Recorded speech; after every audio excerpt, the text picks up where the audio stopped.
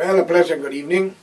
Today happens to be Good Friday past a few days, and today is supposed to be Easter Sunday, a day when an innocent man was put to death the Friday ago, just 2 days ago, and according to the Bible, he roses today. Today, Christians all over the world and believers are celebrating the rise of a man called Jesus the Christ. Who was he? What he stand for? The reason why I'm doing this because I have a little thing to prove. Maybe he look like me or maybe I look like him. Only God knows because I don't buy it. But these corrupt people, politicians, kings, governors, mayors, lawyers and judges that sentence him to death, today they will be drinking champagne and enjoying food around their table with friends and family. These fucking hypocrites. Or those fucking hypocrites. And I use the word not in a derogatory way, but in a way to send a message, because in some language it is not a curse. But in Guyanese society, we look for a fault to blame each other and call it an indecent language. Well, for the learned gentlemen such as those lawyers and so-called judges who take bribe and sell people case in Guyana and many other third world countries, I got a message for you. If I said, fuck you, you get offended. But how do you know in another language I say hello to you? Because there is no such thing as an indecent language. But there are such thing called injustice. When judges are sit to give judgment over cases that they heard, and lawyers being hired to hide the fault of criminals or to represent one who been accused wrongfully. Jesus had that day. According to the history. What was his charge? When he walked into the temple called the synagogue, release the birds, break up the gambling, and throw hypocrites like y'all out of it. Not long after he was sentenced to death. And to prove to you where a businessman is very powerful, that his voice carried, when you got people who call themselves leaders, kings, governors, president, prime minister, that take money from business people, you are nobody but a fucking servant. You've been paid to kill who the businessman wants you to kill. Or whatever they give to you. Maybe a little boy so you could bugger him. Maybe a little girl so you could sodomite her. So you will kill for him because he got your secret. Well, I'm going to tell you today, I have no apology for you fucking hypocrites. All of you are hypocrites. You swear on the Bible to do the right thing, but yet you do the wrong thing. Thousands of years have passed. You call on Jesus as your Savior, but you lock up innocent men, women, and children. You prosecute them because they are not your race, or maybe your nationality, or maybe your color, or maybe not in your religion. Muslims jail Hindus, Hindus jail Muslims, and all of you jail the Christian, and the Christian do the same thing. Where is God? Who happens to be Jesus? Is he the same man that I believe in you or worship him? Or you do it because of economical gains in society? Tell me. Your answer to it is only time. I want when they bury you, when you passed, or you died, or you're dead, like me, who all of you have to go one day. Whether you kill me or not, or I kill you, or we all kill one another. I want those who are alive to dig up your graveyard if they may burn you, and examine your skull. Is just a piece of thing with 2 holes in front and other area. You are nothing but bones. But with a little flesh in your body, little life in it, you want to be God on earth, making wrong judgment against innocent people. If they speak against you, you lock them up. You pass them through. You get criminals to kill them instead of hang themselves. Or they had a fight and they was fighting to justify your crime. You fuckers got far to go, man. I want you to know that. You might kill me, but I am one ghost going to enter your house. When you make love with your wife, you will see my face. When you drive in your fucking car, you will see my face. I am not Jesus. I might be the man in the crisis. I want justice.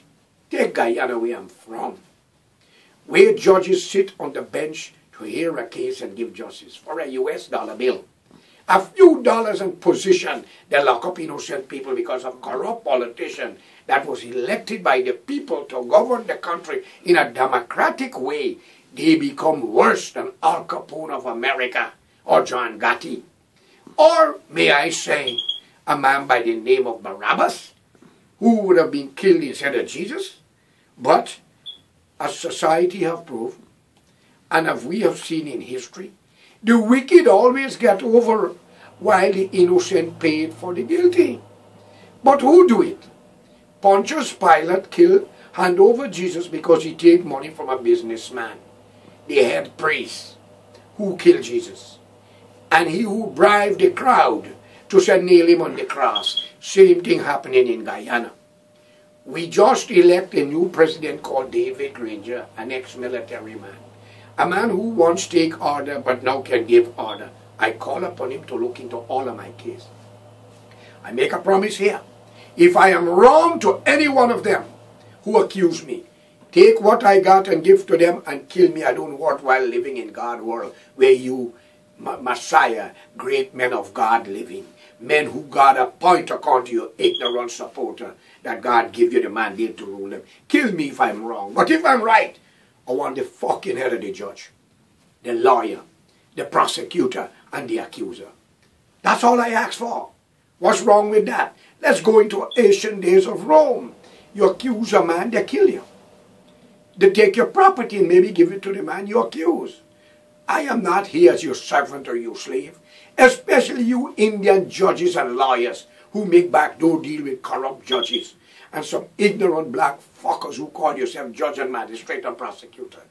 A case, a criminal break up a man's business place when he called for the police who dress like fucking gorillas because you all are black, and I'm not saying black people are gorillas, but that is how you portray your fucking self, and you attack without using your God-given rights and judgment, but you want people to love you? Come on! You want people to justify when you're wrong to them?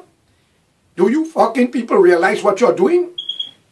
We got problem with Venezuela and Suriname. How would you like to know the people you're locking up innocently, beating innocently, join the enemy from the east and the west to take the country because they need revenge? Where will you go? You parasite? You go kill me. I'm coming. I want to see. Another thing. You all talk about freedom. Let me deal with you black people first. You talk about freedom, the white man enslaved you. And no matter what the white man do for you, you will never like him. Don't give me that bullshit. You all always believe he enslaved you and he owe you every fucking thing. Well, I got a message. We go back to Africa where your ancestors come from. The most humble black people remain there. It's this scum of the art they bring out. The troublemakers. I'm not saying a lot of you are not good. Get it clear. But at the same time, you cost the white man, you ask for independence of Africa, and he give it to you. Whether French, Portuguese, Dutch, German, British, whoever, you get your independence. But in Guyana and elsewhere out of Africa, you ask for independence, but you got a Amerindian country. How you view that, and you are the leader. You are the lawmakers. And if I buy a man's stolen car, that is, somebody stole your car and I buy it, and the police caught me with your stolen car in my garage, I'm going to jail. Isn't that true, Mr. David Granger? Isn't that true, Attorney General? Isn't that true, Chancellor? But yet you fuckers got independence for a country don't belong to you because you collect stolen property. All of you should have been arrested and charged. But if it was in Africa, that's your independence. That's yours. Now let me deal with you stupid fucking Indian who you call coolie. Y'all are so fucking corrupt that a snake will run from you. A tiger, a jaguar, a lion will run from you. A piranha will run from you. Y'all are so fucking covetous, devious, greedy, jealous, fool.